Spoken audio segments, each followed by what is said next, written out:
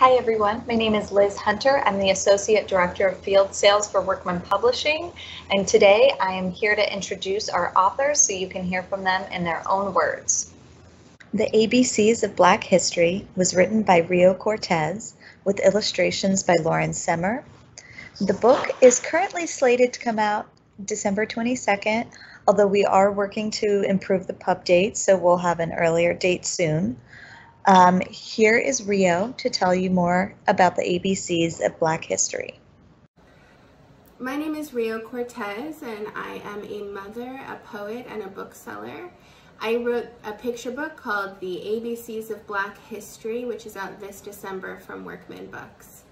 I wrote the ABCs of Black History to celebrate and honor the history and culture of Black people, from its widely known figures to our more unsung movements and heroes. And it was important to me to consider the incredible spectrum of Blackness, to be inclusive of women, LGBTQIA history makers, and some people who are making history today.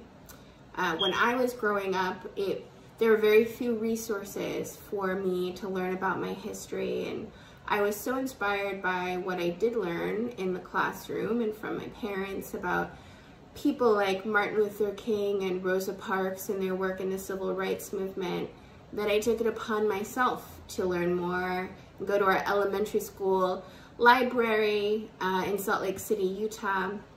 And as an adult, as I've continued to grow and learn about Black history, I think about how valuable it might have been for me to have that knowing as a young child and for those seeds to be planted. This book has certainly grown closer to my heart as my family has been watching recent current events unfold, watching America come to reckon with its own history surrounding race. And we've been searching even more, I think, for some context about what has brought us here, and a context that I can share with my young daughter. I know a lot of families are having these conversations at home, and my hope is that the ABCs of Black history can be a guiding light for young people, caregivers, and educators who are looking to plant these early seeds of knowing. This book is told in rhyming format. It has tons of juicy back matter, expanding even more on the inspiring people, places, and events in this book, and it is beautifully illustrated by debut illustrator Lauren Semmer. I hope you have a chance to read The ABCs of Black History, coming soon from Workman Books.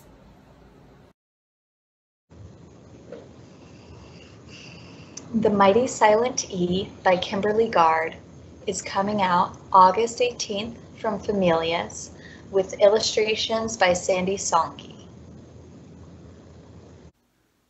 Little E has always wanted to be a hero, but at school, he's just too quiet to stand out. That is until one day when he doesn't show up to class. The other little letters don't even notice he's missing until they get busy trying to make words. Will little E finally get his chance to come to the rescue? My name is Kimberly Gard, and this is my book, The Mighty Silent E. And in it, I share a unique approach of teaching vowel sounds, spelling, and the power Mighty E has. This is the third book in the Language is Fun series by Familias, and I hope you will enjoy it. Skunk and Badger by Amy Timberlake is coming September 15th from Algonquin Young Readers. Written by Amy Timberlake with pictures by John Clausen, this book is so fun, so special, and here's Amy and John to tell you about it.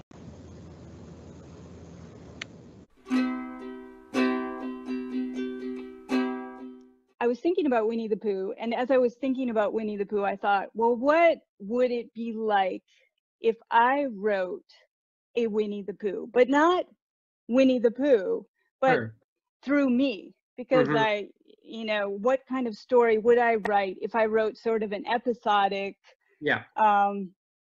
story of two friends and talking animals?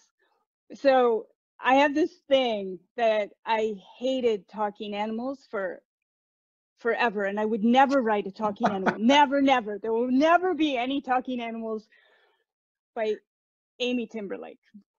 And then, of course, the truth is that more than anything, I wanted to write a talking animal book. Like, I think sometimes I think the things that you're really saying, that you really say you'll never do, there's something deep there that you actually sort of want to. And for me, like, Skunk and Badger are two parts of myself, very much parts of myself. So, you know, there's Skunk, who's playful and spontaneous and external processor, and then Badger is he's more interior and always trying to be focused on his work and never feels like he's successful at that. You know, I feel both of those things. Like I'd like to live Skunk's life all the time. Yet there's another part of me that's like, no, I have my important rock work. I'm going to focus. Today, I'm finally going to reach that level of focus that I've been striving for. Yeah, no, I definitely, I think that was maybe part of it too, was my relation to Badger's need for like almost darkness and quiet, where he just wanted his cave. And like, we just had, I think that by the time I got your text, we just had a baby. He was maybe, I'm not sure he was a year old yet. He was our first, we have two now. But it was that, like, I was like, oh yeah, there's a guy. All I wanted was my cave, you know, to go to work. I missed my work, and I missed, you know, it's a shock to have a baby and to be like, oh man, like my time isn't my own anymore. And this guy shows up at your door, and you're like, oh, come on in, you're gonna wreck the place.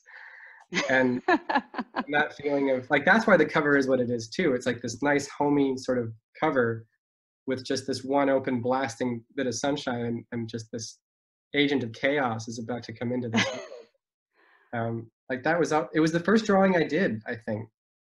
There wasn't even a bunch of different roughs. It was like, that's the one. It's a dark sort of homey little place with this like square of light with him just kind of coming in.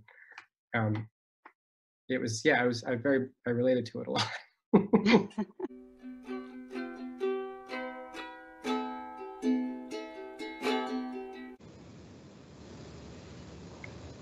Furia by Shamile Saeed Mendez is one of my favorite books that I've read this year. It is a YA novel, and it comes out September 15th from Algonquin Young Readers. This is my YA debut, and this story has lived in my mind and my heart for a long time. So when I started writing with the intent to be published one day, it was about 15 years ago, and I took the first advice that I received at one of the very first writers' workshops that I attended to write what was in my heart and to write what I knew. And although I have lived in the United States for 23 years, in my heart, I always kept my city, or I always stayed in my city with my heart. I'm from Rosario, Argentina. Rosario is 4 hours north of Buenos Aires. And a lot of people are very familiar with Buenos Aires, with the wonderful authors, but not a lot of people know a lot about Rosario, which is a very diverse city. It's an industrial city, so not a lot of tourism, and maybe that's not why a lot of people know about it. The reason Rosario is very well known all over the world is because we export soccer players, or how we call them, football players. Leo Messi was born in my father's childhood neighborhood. My cousins all have pictures with him, and even though every time I go to Argentina, I try to accidentally meet him in the streets, I've never been lucky enough. And I keep hoping that I will meet his wife and we'll be best friends. And but in Rosario, there's not a lot of women's football. Although here in the United States, our women's national team, they're multi-world champions, multi-Olympic champions. Soccer in South America, including Argentina, has been relegated just for the men. And I remember growing up and just loving the sport so much and being told that it was only for the boys, that girls should play something more ladylike, like field hockey or volleyball, which I love too, but I wanted to play soccer as a child. I'm that strange combination of people that is obsessed with sports and also with books. And so in Furia, I had the opportunity to mix my two loves. Furia is my love letter to the beautiful game, and also to the authors that made me the person that I am today, not only as the writer or the reader, but the person, because they influenced me with their stories and with their life journeys, writing even when the dictatorship had banned their works, and being brave enough to tell their own truth even when the conditions were terrible. There's a big component of romance because I have a very romantic heart. So I poured all of my favorite things into the story. And Camila grew up as a character as I grew up as a person. When I started thinking about her, I was a brand new college student here in the United States. And I kept developing her after I got married very young and my children were born. And then when I found Camila's real journey as a soccer player, I continued pursuing her story. And it's amazing to me and very surreal to think that it's almost her time to debut out into the world. Camila could be me in an alternate universe if I had chosen that path to be a footballera instead of a writer. I still play soccer, and there's a lot of me in Camila, but my inspiration came from seeing the wonderful women that around me, from my mother, who was an orphan from a very early age, and she had this drive to give my siblings and me a good education, and she was a fighter in every sense of the word. From seeing in my society, the mothers and grandmothers of Plaza de Mayo who would go out and claim for the safe return of their children and grandchildren that had been disappeared by the dictatorship. And so I grew up seeing these strong women claiming and demanding for human rights and equal rights.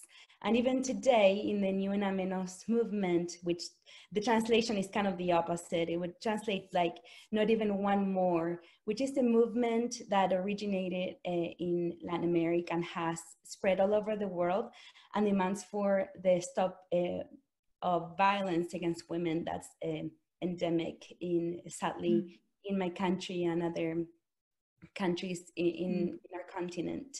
And seeing the marches, even from the distance, I'm just really inspired that these women continue to fight for the rights of everybody. And so those are my inspirations for Camila, a person that would not be told what to do. And in fact, whenever she was told not to do it, that's inspiration enough for her to go ahead and do exactly that.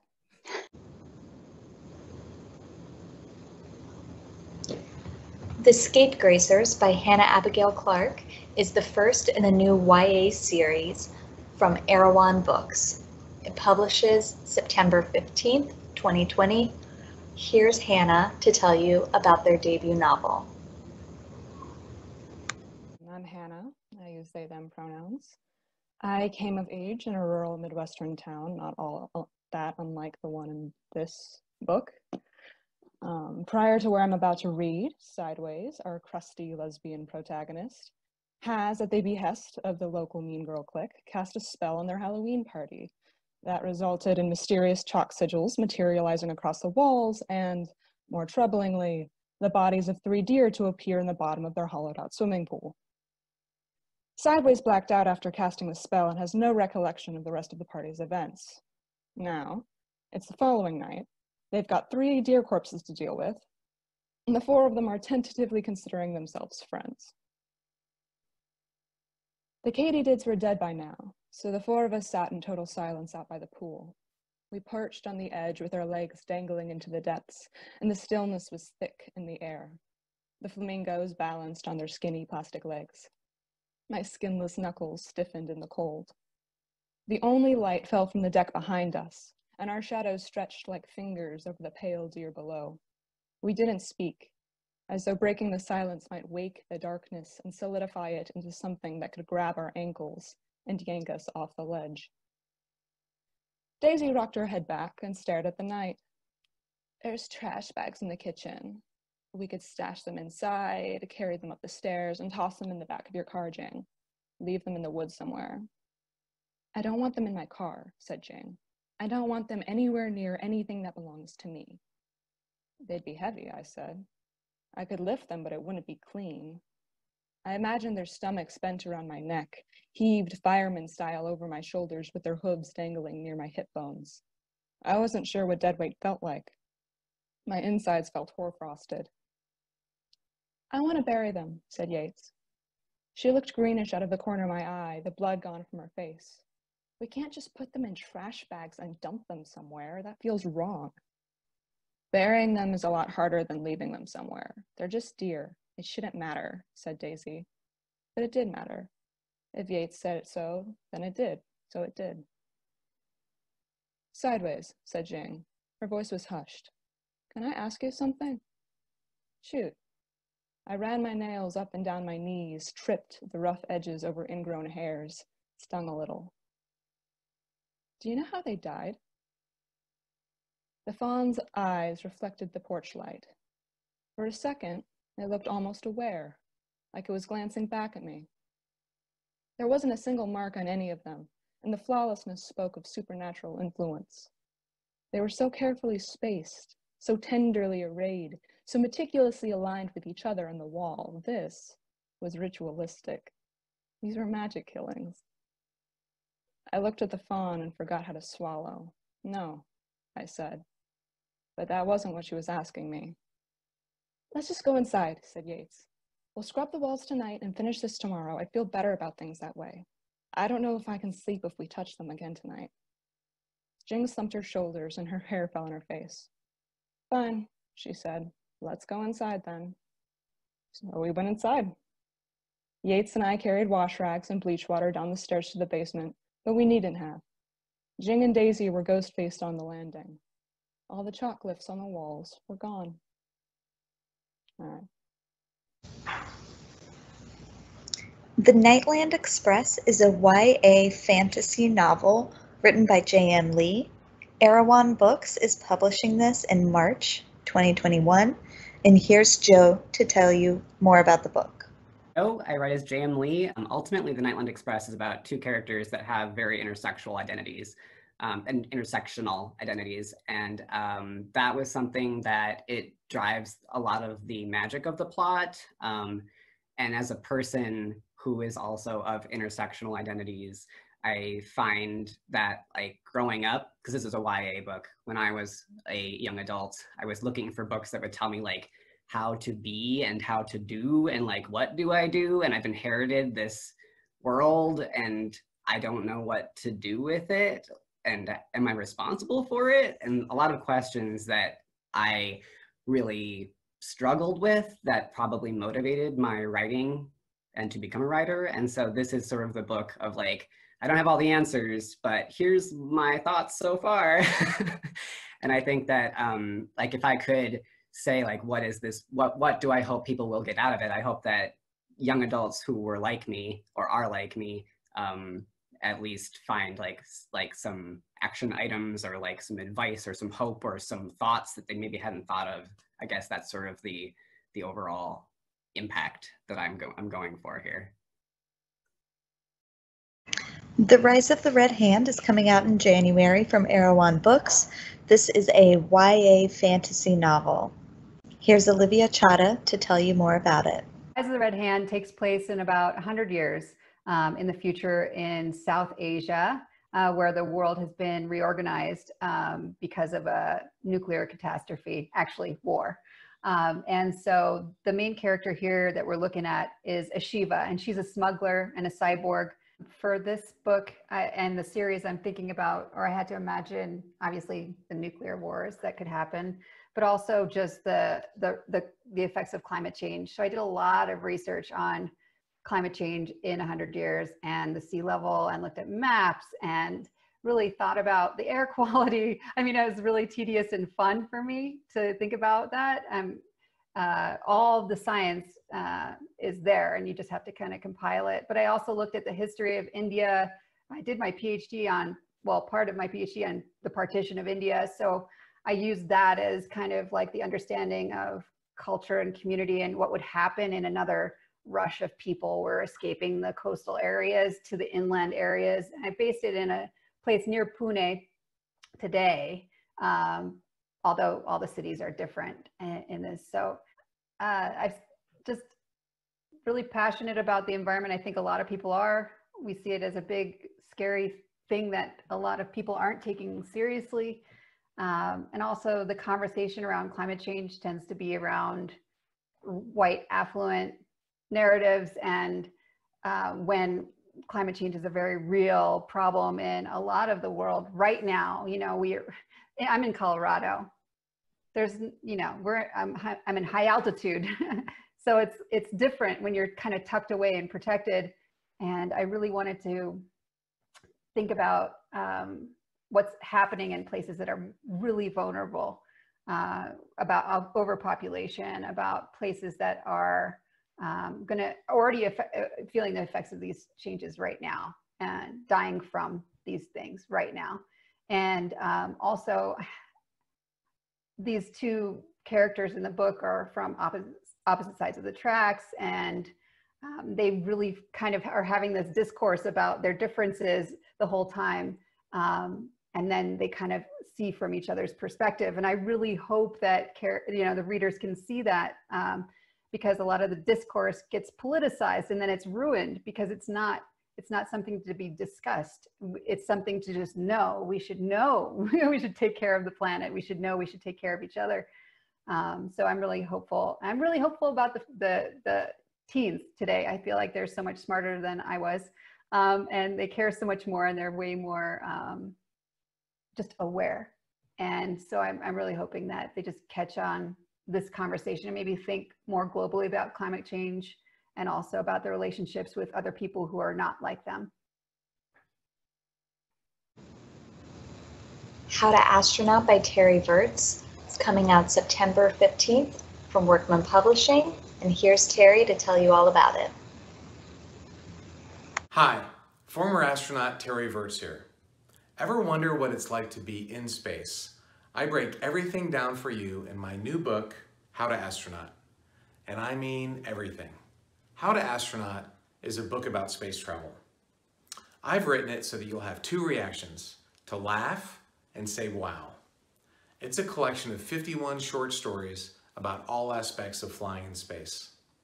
Some of my stories are to be expected, like how to fly a T-38 supersonic jet, how to train for space shuttle emergencies, how NASA plans for space disasters, and learning to speak Russian. And some are unexpected, like how to film an IMAX movie in space, why you should never plan on wearing tighty-whities in space. And I even address the ever-popular question, has anyone ever had sex in space? And some are life-changing. Is there a God? Are there aliens? And how do space station astronauts time travel? This book is meant to be fun. You can pick it up in any chapter and read it in any order. After reading How to Astronaut, I can't promise that you'll be ready to be a rocket surgeon, but I am sure that you'll enjoy it and learn a few things along the way.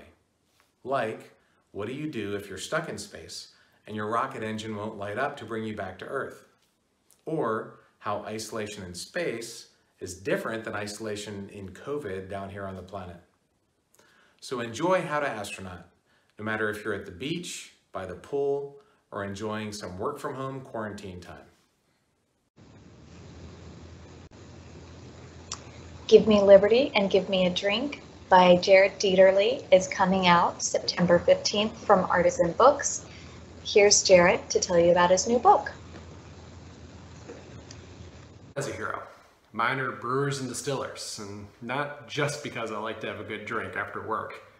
My name is Jared Dieterle, and I'm the author of Give Me Liberty and Give Me a Drink, and I'm an alcohol policy expert and drinks writer, which means that I think I pretty much have the coolest job in America. I get to write and think about alcohol and get to enjoy a lot of good field research along the way. My book is all about the insane alcohol laws that keep us from having fun. Like in Boston, happy hour's illegal. In New Mexico, you can't have a $1 margarita. In Los Angeles won't even let you put beer too close to the cash register at gas stations. That's because we're still nursing a 100-year hangover after Prohibition, and a lot of the outdated and most ridiculous laws that we have in our books today have to do with alcohol and how we drink it. In fact, in every one of the 50 states, there's a really, really dumb law that really hurts brewers and distillers and inventors, and also raises the price of our favorite cocktails. Now, a lot of the laws we have around alcohol are good things. We don't want people to drunk drive or have alcohol abuse disorders, but do we really need to protect people from volunteering at wineries like California does, or banning booze sales on election day like Alaska? Probably not. So what can we do about it? I decided to write a book. I feature one law from each state, along with a couple extras thrown in, and I pair it with a cocktail recipe. Because if we're gonna talk about how screwed up our system is around alcohol, we might as well have a drink or two along the way. I think we can all agree that it's been a pretty terrible few months out there. So I hope my book can bring you a little bit of fun and a lot of good drinking. Cheers.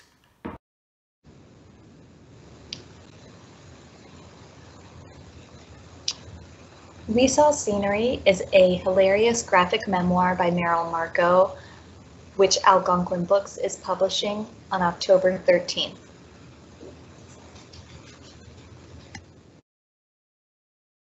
Hi, I'm Meryl Marco, the author of a new book, We Saw Scenery, which is not my first book, but is my first graphic novel. Something I really never thought I would do. It just looked like too much work, even though I went to, count them, 6 years of art school. This is video right here of me in art school smoking next to the acetylene torches, which was forbidden, and my idea of a hilarious joke, dancing right there on the edge of death. Oh, the fun we had. Anyway, the idea for this book came from a day where I was cleaning out this incredibly messy office that you see me in right now, and I came upon these little diaries that I kept in grade school. One of the really important features of these diaries was that they had a lock and a key so that only I could see what was in them. And I started thinking to myself, what was it I was writing in these things? It was so important they had to be kept under lock and key. I'm not writing anything nearly that important these days. So I had this idea that I would sit down and read them. I started wondering, who was this person who had not really turned into me yet? Was she mainly my mother? Was she an imitation of my friends? What kind of advice would I have for her? Would I like her now? Would she remind me of me? What would I say to her if I had a chance to talk to her now? Would I have advice for her? Would she listen to me? Anyway, these are some of the ideas that I explored in this book, in which I found a lost world of the 60s as seen through the eyes of an adolescent girl. A world that was, oddly enough, more familiar than not. You know, we didn't have the phrase climate change, but we had the hole in the ozone layer. We didn't have Burning Man, but I went to the Ken Kesey acid test. As you can see, now I've done a wardrobe change in order to keep this video exciting.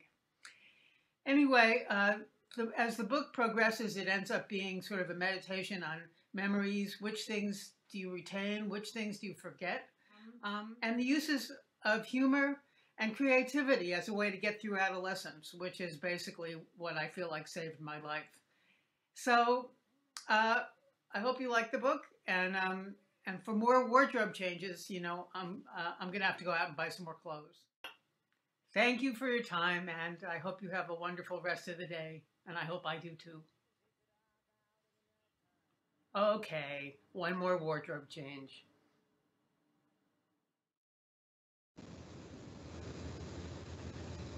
Jess Phoenix is a volcanologist and the author of Misadventure, coming March 2021 from Timber Press.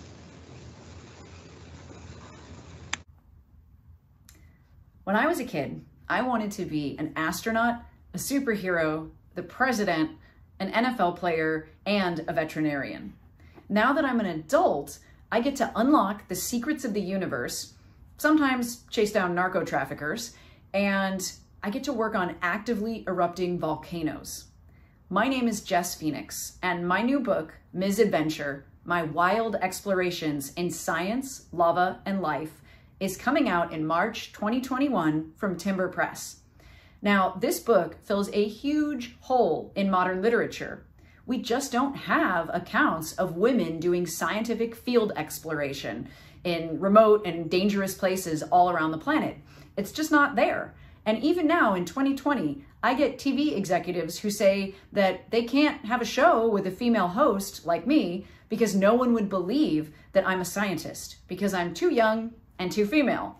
So I got news for them. Well, actually, tons of people all over the world, just like me, are doing really amazing scientific research. Now back to the narco traffickers. I was actually doing research on ancient volcanoes in Sinaloa, Mexico, and some narcos stole my rock hammer. This. Now this is my #1 tool as a field scientist, and I use it to pry the secrets of the universe out of rocks. When the narcos took this hammer, I actually had to chase them down off of a mountain and then beg in my very best Spanish for them to give it back to me, after I had convinced them that no, there wasn't any gold nearby, and yes, volcanoes are dangerous, and I could help them if they gave me the hammer. That story and tons of other nail-biting and beautiful, wondrous tales are in my book, Ms. Adventure, which is coming out very soon. So thank you so much, and I hope you give it a read. How to Argue with a Racist by Adam Rutherford came out earlier in August from the Experiment Publishing. Hello, my name is Adam Rutherford and I am a geneticist and writer, and I'm the author of my latest book, How to Argue with a Racist.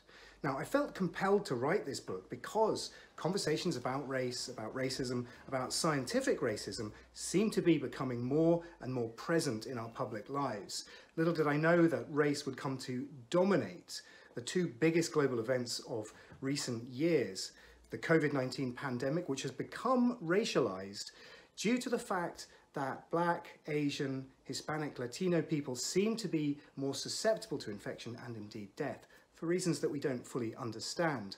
And then of course there was the killing of George Floyd and the Black Lives Matter demonstrations. Now, this is a book which is aimed to equip you to deal with conversations that we are all inevitably having more and more with friends or with family or on social media, with people who are actual racists, or people who might be well-intentioned but are effectively expressing racist views. So these are questions about intelligence or about ancestral purity or about sport. So for example, there hasn't been a white man in the final of the 100 meters sprint in the Olympic final since 1980. That was also the last time that any of the competitors, the winners, won with a time of over 10 seconds. Now this might lead you to think that people descended from the enslaved from West Africa are predisposed to being good at sprinting, to being good at sport in general, and this is a very commonly held belief. Unfortunately, it is not what the science says. And in this book, I explain why,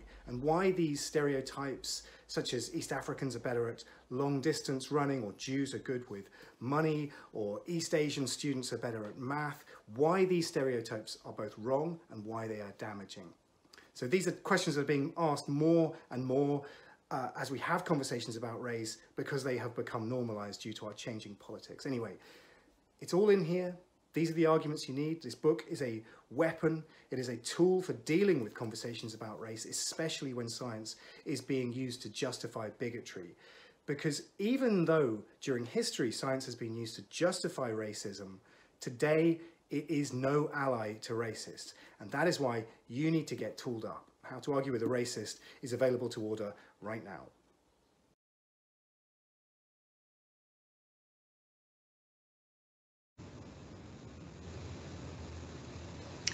Wake Up Grateful by Christy Nelson is coming out November 24th from Story Publishing. Here's Christy to tell you about it. Hi, my name is Christy Nelson, and I'm the author of Wake Up Grateful, the transformative practice of taking nothing for granted. It's a big book. It's a big promise. It's the promise that life is a gift, and this book helps us to remember. I wrote this book because at 33 years old, I survived stage 4 cancer, and that woke me up and helped me realize how precious life is, how short and fleeting it is, and to really take nothing and no moment and no thing and no person for granted. It's a powerful lesson. And the lesson of gratitude is that the more grateful we are, the happier we are. Brother David Steindl-Rast, who founded a network for grateful living, said, it's not happiness that makes us grateful. It's gratefulness that makes us happy. And so I learned this in my life experience with cancer. And I wrote this book to help people learn how to practice being present, having perspective, and seeing possibility. Those are the pathways to living a grateful life. Gratitude can be so fleeting. The rose dies on the vine, the sun goes behind a cloud, but we can be grateful in every moment, even when we can't be grateful for everything. Even in difficulties, we can find the path to being grateful by cultivating perspective. It's a practice. So this book was written as a way to give people who read this book the tools, all of the guidelines, the philosophy. It's a part memoir of my life and my experience with cancer, to really show that this practice has teeth, that we can really live this way.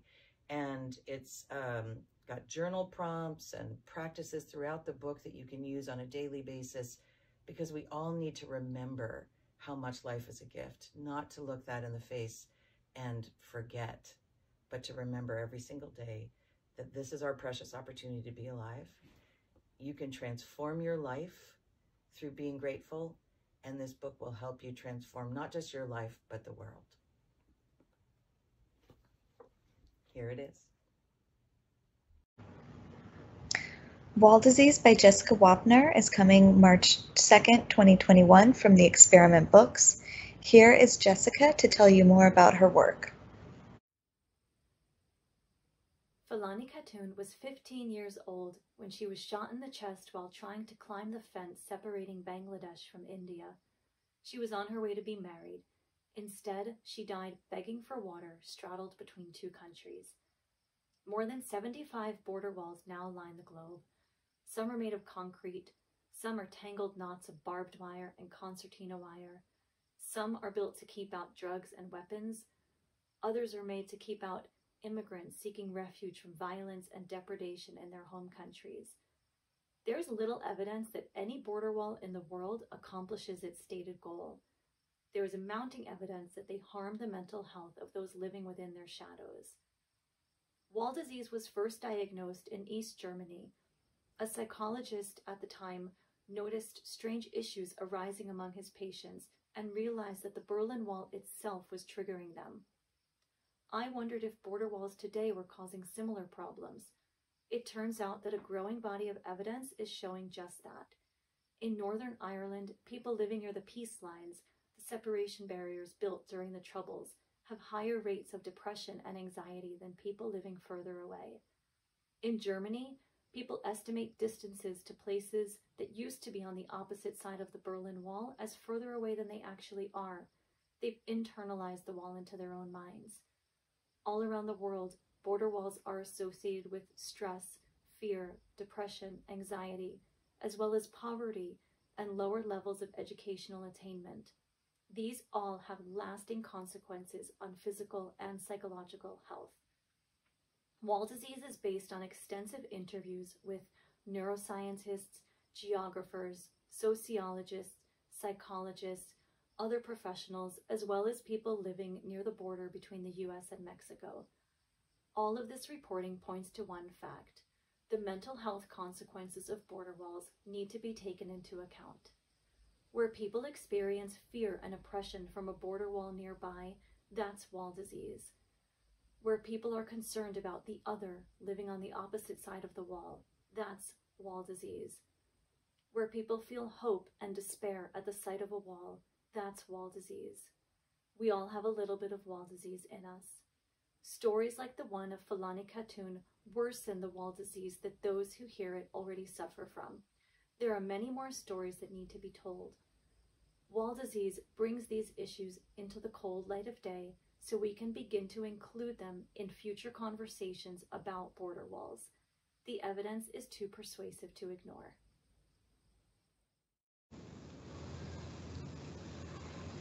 Baking at the 20th Century Cafe is shaping up to be one of Artisan's biggest books this fall.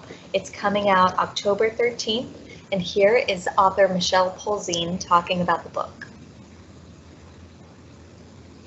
So I didn't necessarily pick the recipes that I thought would be the easiest for the home cook. That's kind of not really what this book is about, but it's about, the recipes in this book are very, like, most of them are made by hand. So you don't need like a lot of ridiculous fancy equipment to make it work. Like I'm saying, like you can have a super fancy rolling pin or you can have a wine bottle. It's fine. It's like, you can have a fancy like Cuisinart, or you can like just chop it a whole bunch with a knife. You know, I don't have like, we don't like do laminated doughs on a giant sheeter. I thought I chose the recipes that I thought represented like the work that was the best here and all the things that I thought people would really, really like to do at home. I didn't pick anything that like had super fussy, like specific regional ingredients that no one would be able to ever find. And that was kind of what I used to cut out. But yeah, I picked things that would be really good and like really challenging and fun and would make you feel, you know, good about yourself when you made something, even if maybe it did take your whole day. Sorry. Afterlife by Julia Alvarez came out earlier this year in April, but you can really never hear too much from Julia Alvarez. So here she is talking about Afterlife. Reading has always been about being together apart. One of my first favorite books as a kid was The Arabian Nights, Scheherazade, who keeps herself alive by telling stories. And to me, that's always been a very resonant story. Stories help us survive the worst of times and give us string for the labyrinth. It's not going to provide answers. Books don't do that. The best stories don't do that. But they help us understand the questions and they help us feel accompanied. My hope is that Afterlife will make those people going through fear, loss, uncertainty, will make them feel accompanied.